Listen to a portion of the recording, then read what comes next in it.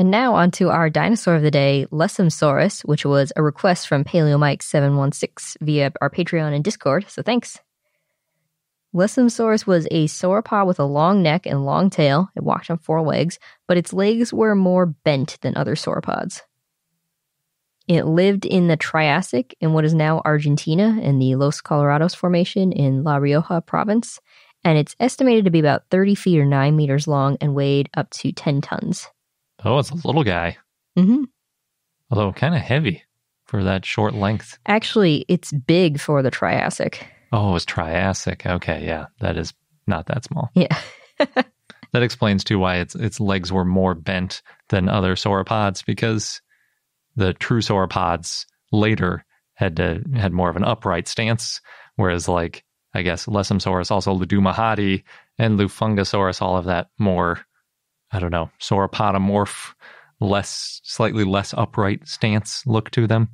Yes, but, well, what's really interesting about Lessemsaurus is because it was large for its time, but its legs were more bent, that shows that it grew in a different way from these other later sauropods, Diplodocus, Brontosaurus, Giraffatitan, that kind of stuff. And what's interesting is that those sauropods, the later ones, grew really quickly, and it was thought that their body structure helped, like having these column-like legs to help hold their weight. Mm-hmm. But Lessemsaurus, on the other hand, their bones grew in these quick, short bursts. So totally different, but still managed to be very large, especially for its time. Yeah, that reminds me a lot of Ludumahati, with the same sort of slightly more sprawled position of the limbs, but still very heavy and big. I think Ludumahati was slightly larger because it was about 12 tons, but it was also later. I think it was right after the Triassic-Jurassic boundary. Yeah. So Lessemsaurus also had tall neural spines. The type and only species is Lessemsaurus sauropoides, and it was described by José Bonaparte in 1999. The genus name, you might recognize it, is in honor of Don Lessem, and the genus name means Lessem's lizard. And Dino Don Lessem is a pop science writer, founder of the Dinosaur Society and the Jurassic Foundation, and CEO of Dino Don Inc., which makes animatronic dinosaurs and other creatures, so you might have seen his name out there. Bonaparte first described this as an unnamed advanced prosauropod in 1986 and then later named it Lessemsaurus in 1999. And when he named and described Lessemsaurus, he described the 8 presacral neural arches, the tall neural spines, and said that there were other fossils probably associated with it. So that means the holotype is only these 8 presacral neural arches. Then in 2006, Diego Pol and Jaime Powell described more Lessemsaurus fossils, including parts of the vertebral column, the pectoral girdle, forelimb, pelvis, and hind limb. These fossils were from multiple, probably 3 individuals. So that means they had some duplicate bones. So I know, okay, this definitely came from more than one individual. And they were all found in an assemblage. And this assemblage was probably Lessemsaurus because all of the duplicate bones looked alike, and all the fossils in the assemblage were distinct from other sauropodomorphs found in the area, like Riojasaurus and Coloradosaurus. So unfortunately, they couldn't determine the relative length of the forelimb and hind limb elements because of the diversity in sizes and also disarticulation. Oh, so they couldn't tell which forelimb went with which hind limb? Yeah, it was pretty difficult. They just knew there are at least 3 individuals, or probably 3 individuals. But they found a lot of similarities with Antaetonitris, which is a sauropod from the early Jurassic in what is now South Africa.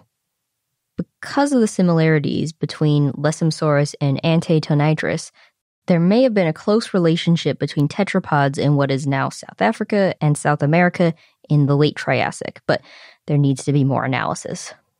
The researchers also found derived characters between Lessemsaurus that were shared with eusauropods, the later sauropods, including having proportionally short and high dorsal centra, the back vertebrae, the pubic plate being more than 40% of the total length of the pubis, and a relatively long first metatarsal, or metatarsal 1, belongs to the first digit on the foot. Interesting. So that must be why it's considered a sauropod and not a sauropodomorph. Yeah, and it could be why it's so interesting to look at how it grew.